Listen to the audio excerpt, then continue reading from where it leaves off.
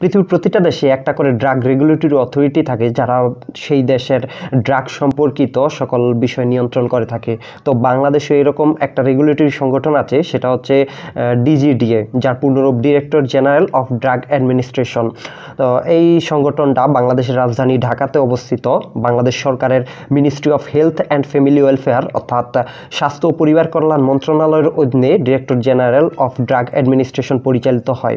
তো এই সংগঠনটা সম্পর্কে বিস্তারিত সব কিছু কিন্তু আমাদের ফার্মেসির ইন্ট্রোডাকশন টু ফার্মেসি কোর্স, যেটা ফার্মেসি ফার্স্ট ইয়ারে ফার্স্ট সেমিস্টারে পড়ানো হয়, তো সেই কোর্সে সব কিছু এই director general of drug administration সম্পর্কে সব কিছু অন্তর্ভুক্ত আছে। তো আমরা চেষ্টা করব এই ভিডিওতে director general of drug administration সম্পর্কে মোটামুটি যা কিছু আছে সব কিছু জেনে নেওয়ার জন্য। তো শুরুতেই যদি বলি, director general of drug administration DGDA যে সকল বিষয় রেগুলেট করতে পারে ড্রাগের, সেগুলো হচ্ছে manufacture, import, export, distribution, sales. অর্থাৎ এরা যে ড্রাগের কোম্পানিগুলোতে যে ড্রাগের ম্যানুফ্যাকচার হয় কিংবা বিদেশ থেকে ইম্পোর্ট হয়, বিদেশে এক্সপোর্ট হয়, তারপরে ড্রাগের যে ডিস্ট্রিবিউশন দেশের বিভিন্ন জায়গাতে, বিভিন্ন সেলস, এই সকল বিষয় নিয়ন্ত্রণ করে থাকে। তাছাড়া ইন্ডাস্ট্রি, হোলসেলার, রিটেল ফার্মেসি, এই সকল জায়গাতে ড্রাগের ইন্সপেক্ট, স্যাম্পল কালেক্ট, তারপর টেস্ট, এগুলো কন্টিনিউয়াসলি করে থাকে director general of drug administration. এছাড়াও যে সকল বিষয় রেগুলেট করে সেগুলো হচ্ছে ইম্পোর্ট অফ র মেটেরিয়াল বলতে বোঝায় ড্রাগ প্রস্তুতির জন্য যে সকল ইনগ্রেডিয়েন্ট লাগে, এক্সিপিয়েন্ট লাগে, সেগুলো যে বিদেশ থেকে ইম্পোর্ট করা হয় সেগুলো নিয়ন্ত্রণ করে থাকে ডিজিডিএ। তারপরে ইম্পোর্ট অফ প্যাকেজিং ম্যাটেরিয়াল, বিভিন্ন প্যাকেজিং ম্যাটেরিয়ালও বাংলাদেশ অন্যান্য দেশ থেকে ইম্পোর্ট করে, সেগুলো নিয়ন্ত্রণ করে থাকে। আর হচ্ছে ইম্পোর্ট অফ ফিনিশড ড্রাগ, অর্থাৎ ফিনিশড ড্রাগ বলতে বাংলাদেশ যদিও খুব কম পরিমাণ ড্রাগ ইম্পোর্ট করে বাহির থেকে, সেটার পরিমাণ হয়তো 4% মতো হতে পারে, সেইগুলো হচ্ছে বাংলাদেশে তৈরি হয় না। এই সকল ড্রাগ বিদেশ থেকে বাংলাদেশে ইম্পোর্ট করতে হয়। বিশেষ করে হাইটেক ড্রাগ যেগুলোকে বলা হয়, সেই ড্রাগগুলো মূলত বিদেশ থেকে নিয়ে আসে। তো সেই ড্রাগগুলোর ইম্পোর্টটাও ডিজিডিএ রেগুলেট করে থাকে। বাংলাদেশের ড্রাগ ম্যানুফ্যাকচারিং কোম্পানিগুলোর দিকে যদি আমরা তাকাই তাহলে দেখতে পাবো অ্যালোপ্যাথিক ড্রাগ ম্যানুফ্যাকচারিং কোম্পানি আছে 225টা, আয়ুর্বেদিক 204টা, ইউনানি 295টা, আর হোমিওপ্যাথিক আছে 77টা। অর্থাৎ সব মিলিয়ে 801টা ড্রাগ ম্যানুফ্যাকচারিং কোম্পানি কিন্তু বাংলাদেশে আছে। তো এই বিশাল পরিমাণ যে ম্যানুফ্যাকচারিং কোম্পানি আছে তাদের সব কিছু রেগুলেট করার দায়িত্ব কিন্তু ডিজিডিএর। তো বুঝতেই পারছো ডিজিডিএকে একটা বিশাল পরিমাণ দায়িত্ব বহন করতে হয়। তো যে কোনো সংগঠন পরিচালনার জন্য কিন্তু বিভিন্ন পর্যায়ে বিভিন্ন কর্মকর্তার দরকার হয়। তো ডিজিডিএরও এরকম অনেক কর্মকর্তা আছে, তার মধ্যে প্রধান যে কর্মকর্তা তার নাম হচ্ছে ডিরেক্টর জেনারেল। এই ডিরেক্টর জেনারেল একজনই থাকে যিনি কিনা এই সম্পূর্ণ দায়িত্ব যে নিয়ন্ত্রণ করে, তার সেই প্রধান কর্মকর্তা। তারপর ডিরেক্টর জেনারেল অধীনে ডিরেক্টর আছে 4 জন, ডেপুটি ডিরেক্টর 7 জন, অ্যাসিস্ট্যান্ট ডিরেক্টর 17 জন, সুপারিনটেন্ডেন্ট আছে 137 জন, ইন্সপেক্টর আছে 35 জন। এছাড়াও আরও বিভিন্ন ধরনের কর্মকর্তা মিলিয়ে টোটাল ম্যান পাওয়ার হচ্ছে ডিজিডিএর 370 জন। তো ডিজিডিএর বিভিন্ন দেশের বিভিন্ন ডিস্ট্রিক্টে, বিভিন্ন ডিভিশনে কিন্তু এর ব্রাঞ্চ অফিস আছে। তো এখন পর্যন্ত 36টা ডিস্ট্রিক্টে ডিজিডিএর ব্রাঞ্চ অফিস আছে। হেড হিসেবে দায়িত্ব পালন করে একজন সুপারিনটেন্ডেন্ট, আর ডিভিশন অফিস অর্থাৎ দেশের যেই বিভাগীয় শহরগুলো আছে সেই বিভাগীয় শহরগুলোতে ব্রাঞ্চ অফিস আছে, সেখানে প্রধান হিসেবে দায়িত্ব পালন করে অ্যাসিস্ট্যান্ট ডিরেক্টর। তো ডিজিডিএকে বিভিন্ন সময় বিভিন্ন ড্রাগের টেস্ট করতে হয় কিংবা বিভিন্ন সিদ্ধান্ত নিতে হয়। তো সেগুলো করার জন্য বাংলাদেশে 2টা জায়গাতে ড্রাগ টেস্টিং ল্যাবরেটরি আছে, সেগুলো হচ্ছে ঢাকা শহর এবং চট্টগ্রাম শহর। এই 2টা শহরে 2টা ড্রাগ টেস্টিং ল্যাবরেটরি আছে যেগুলো সরকারি। তো এদের কাজ কি? এদের কাজ হচ্ছে বিভিন্ন ওষুধের প্রি রেজিস্ট্রেশন পর্যায়ে যে সকল ওষুধ আছে যেগুলো পরবর্তীতে রেজিস্ট্রেশন পাওয়ার অপেক্ষায় আছে সেগুলোকে টেস্ট করতে হয়। তারপরে যে সকল ড্রাগ মার্কেটে অ্যাভেলেবেল আছে অর্থাৎ পোস্ট মার্কেটের ড্রাগ যেগুলো, সেগুলোকে বিভিন্ন সময় পরীক্ষা করতে হয়, সেগুলোর কোয়ালিটি চেক করতে হয়। যদি কোয়ালিটিতে কোনো ঘাটতি থাকে কিংবা সেগুলোর ড্রাগে কোনো সমস্যা পাওয়া যায় তাহলে সেগুলোর রেজিস্ট্রেশন বাতিল করা, এই সকল বিষয় কিন্তু করার করার জন্য ড্রাগ টেস্টিং ল্যাবরেটরির দরকার হয়। তো এই ড্রাগ টেস্টিং ল্যাবরেটরিতে কিন্তু ল্যাবরেটরি থেকে বিভিন্ন সময় বিভিন্ন ড্রাগকে নিষিদ্ধ করা হয় থাকে। যেমন আমরা এর আগে রেনিটেড নামক যে ওষুধটা বহুল প্রচলিত আছে সেটাতে কার্সিনোজেনিক সাবস্টেন্স অর্থাৎ যেগুলো ক্যান্সার সৃষ্টি করে সেগুলো পাওয়ার কারণে কিন্তু ইন্ডিয়া থেকে সেগুলো র মেটেরিয়াল আনা বন্ধ করে দেওয়া হয়েছে, যার কারণে এখন কিন্তু দেশে এই ড্রাগটা পাওয়া যায় না বললেই চলে। তারপরে কিছুদিন আগেও বেশ কিছু গ্যাস্ট্রিকের ওষুধ যেগুলো অ্যান্টাসিড জাতীয় ওষুধ সেগুলো কিন্তু নিষিদ্ধ করা হয়েছে। তো এই ধরনের বিষয়গুলো কিন্তু ড্রাগ টেস্টিং ল্যাবরেটরিতে পরীক্ষা নিরীক্ষা করা হয়। এখন ডিজিডিএর কিন্তু মেজর কিছু ফাংশন রয়েছে, অর্থাৎ ডিজিডিএর যে প্রধান কিছু কাজ আছে সেগুলো হচ্ছে issue and renewal of drug manufacturing licence, অর্থাৎ ড্রাগ ম্যানুফ্যাকচার যারা করে তাদের লাইসেন্স ইস্যু করা কিংবা রিনিউ করা। তারপর issue and renewal of retail and wholesale drug licence, অর্থাৎ যারা রিটেইল এবং হোলসেলার আছে ড্রাগের তাদের বিভিন্ন সার্টিফিকেট ইস্যু করা কিংবা রিনিউ করা সেগুলো।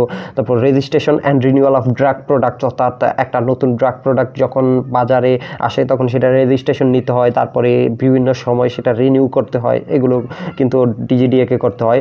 তারপরে ফিক্সেশন অফ প্রাইস, অর্থাৎ একটা প্রোডাক্ট যখন মার্কেটে আসবে তখন সেই প্রোডাক্টটার প্রাইস কিন্তু আপনার চাইলেই কিন্তু যেমন তেমন প্রাইস দিতে পারে না, সেটার ডিজিডিএ থেকে সেই প্রাইসটা ফিক্স করতে হয়, ডিজিডিএ এই কাজটা করে থাকে।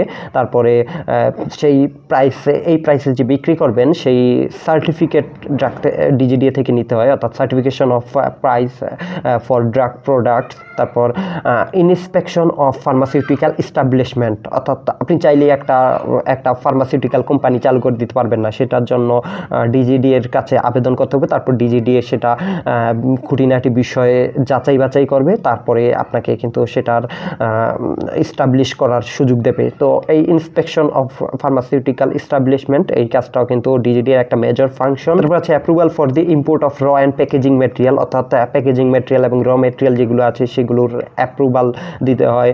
Approval for the import of finish drug যেগুলো আছে সেগুলোর ইম্পোর্ট করার জন্য কিন্তু অ্যাপ্রুভাল দিতে হয়। ইস্যু অফ এক্সপোর্ট লাইসেন্স, অর্থাৎ বাংলাদেশ থেকে পৃথিবীর বিভিন্ন দেশে অনেক ফার্মাসিউটিক্যাল কোম্পানি আছে যারা কিনা বিভিন্ন প্রোডাক্ট এক্সপোর্ট করে থাকে, তো সেইটার জন্য লাইসেন্স ইস্যু করতে হয় কিন্তু ডিজিডিএকে। তারপর জিএমপি সার্টিফিকেট দিতে হয়, অর্থাৎ গুড ম্যানুফ্যাকচারিং প্র্যাকটিস যেটা আছে সেটার সার্টিফিকেট দিতে হয়। সিপিপি অর্থাৎ সার্টিফিকেট ফর ফার্মাসিউটিক্যাল প্রোডাক্ট, এসবগুলো কিন্তু ইস্যু করতে হয় ডিজিডিএকে। এর বাইরেও ডিজিডিএকে বেশ কিছু কাজ করতে হয়, যেমন formation of A committee of expert call DCC, অর্থাৎ ড্রাগ কন্ট্রোল কমিটি। এইটা ড্রাগ কন্ট্রোল কমিটি গঠন করতে হয়। এই ড্রাগ কন্ট্রোল কমিটি কি করে? ড্রাগ কন্ট্রোল কমিটি হচ্ছে যে বিভিন্ন মেডিসিন এবং বিভিন্ন প্রোডাক্ট আছে সেই প্রোডাক্টগুলোর রেজিস্ট্রেশন করে কিংবা সেগুলো ক্যান্সেল করে থাকে। তারপর প্রোহিবিট of manufacture and sell of drugs without supervision of ফার্মাসিস্টের supervision ছাড়া ড্রাগ ম্যানুফ্যাকচার করা, তা তৈরি করা কিংবা সেল করা সেগুলো নিষিদ্ধ করে থাকে। Restriction on import of certain pharmaceuticals and finish drug, অর্থাৎ বেশ কিছু ফার্মাসিউটিক্যালস এবং ফিনিশড ড্রাগের ইম্পোর্ট কিন্তু রেস্ট্রিকশন করে দিতে পারে ডিজিডিএ। তারপরে fixation of price of essential drug, এটা নিয়ে অলরেডি কথা বলা হয়েছে।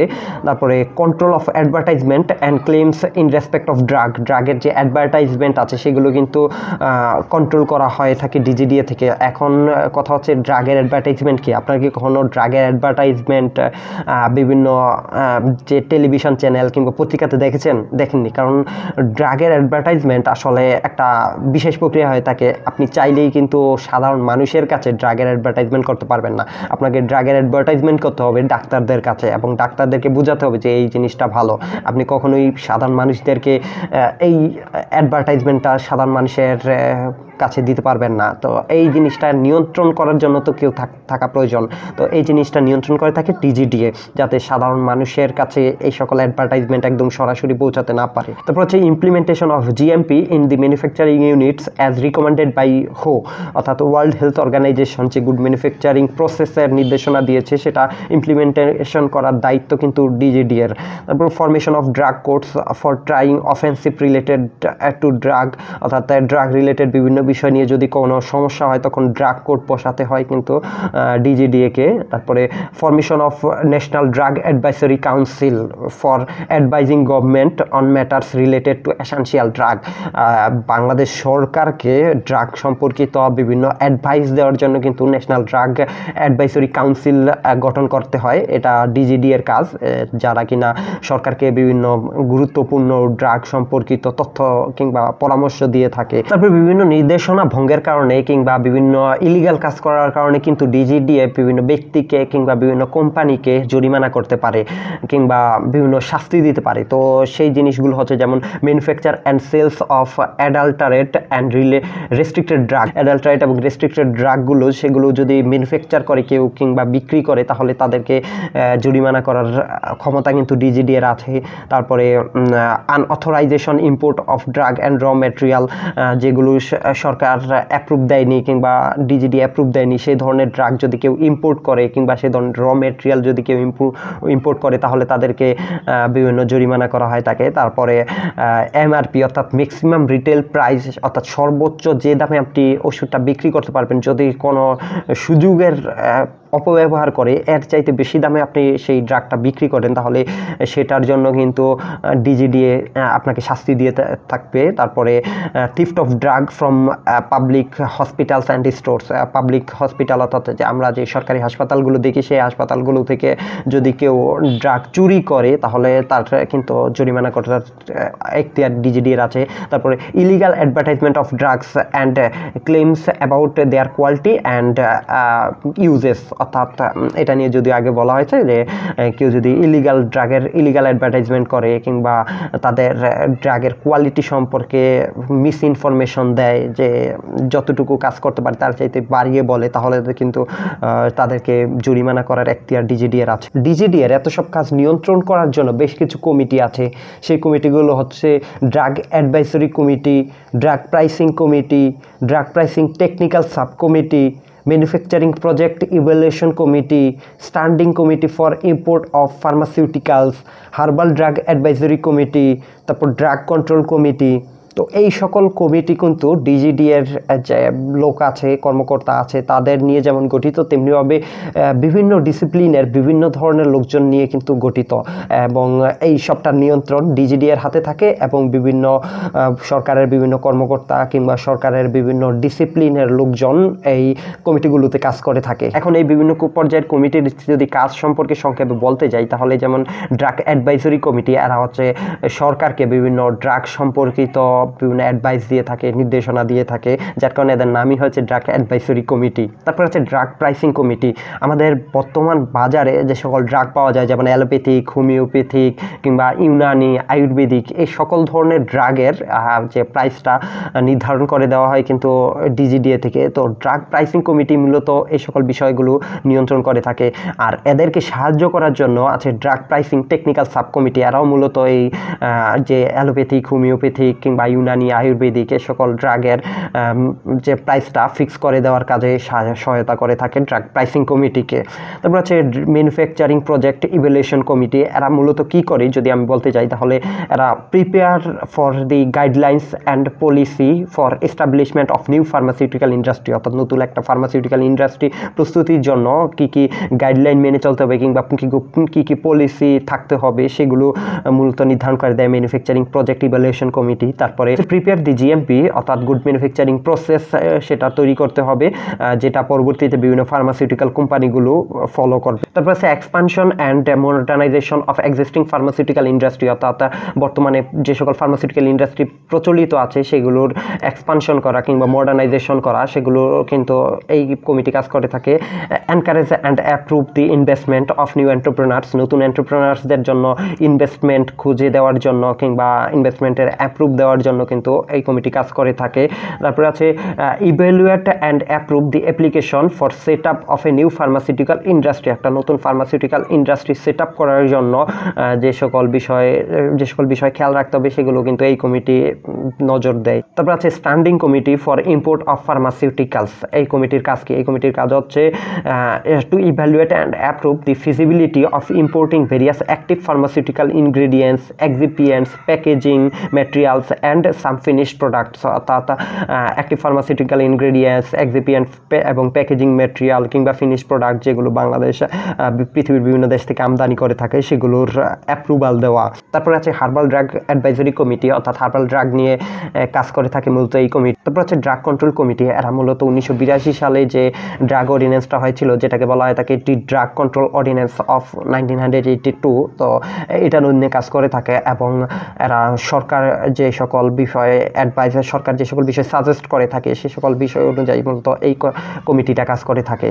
তারপর আসা যাক রেসপন্সিবিলিটি অফ ডিজিডি, অর্থাৎ ডিজিডিএ থেকে তো বেশ কিছু রেসপন্সিবিলিটি নিতে হয়। তো সেই রেসপন্সিবিলিটি হচ্ছে to ensure the quality, safety, efficacy and usefulness of all kinds of drugs and medicines including homeopathic, Unani, Ayurvedic and herbal drugs, অর্থাৎ homeopathic, Unani, Ayurvedic, herbal drug এবং অ্যালোপ্যাথিক যে ড্রাগগুলো আছে সেই ড্রাগগুলোর কোয়ালিটি, সেফটি, ইফিকেসি, ইউজফুলনেস এই সকল বিষয় কিন্তু নিয়ন্ত্রণ করতে হয়, এনশিওর করতে হয় ডিজিডিএকে। তারপরে এখন এই সকল ড্রাগের মধ্যে লোকাল প্রডিউসড আছে, ইম্পোর্ট আছে, মার্কেটেড ড্রাগ আছে। এই সব ধরনের ড্রাগ কিংবা যেগুলো বিদেশ থেকে নিয়ে আসা হয়, তো এই সব ধরনের ড্রাগের কিন্তু এই বিষয়গুলো নিয়ন্ত্রণ করতে হয়, নিয়ন্ত্রণ করার রেসপন্সিবিলিটি ডিজিডিআর। তারপরে হচ্ছে to make essential drug available and affordable to the common people of the country. বাংলাদেশের সাধারণ মানুষ যারা আছে তারা কিন্তু বেশি টাকায় ড্রাগ কিনতে পারবে না, যার কারণে একটা যে এসেনশিয়াল ড্রাগ আছে যেগুলো নিত্য প্রয়োজনীয় ড্রাগ, সেগুলোর ড্রাগের মূল্য অ্যাভেলেবেল কিংবা অ্যাফোর্ডেবল রাখার জন্য এই ডিজিডি এর কাজ করতে হবে ডিজিডিএ। তো মূলত এই ছিল ডিজিডিএ নিয়ে কথাবার্তা। আশা করি সকলে বুঝতে পারছো। যদি কোনো কিছু না বুঝতে পারো কিংবা কোনো কিছু জানার থাকে তাহলে কমেন্ট করো, আশা করি আমার যদি জানা থাকে তাহলে উত্তর দিয়ে দেবো। সবাই ভালো থাকো, সুস্থ থাকো, সুন্দর থাকো।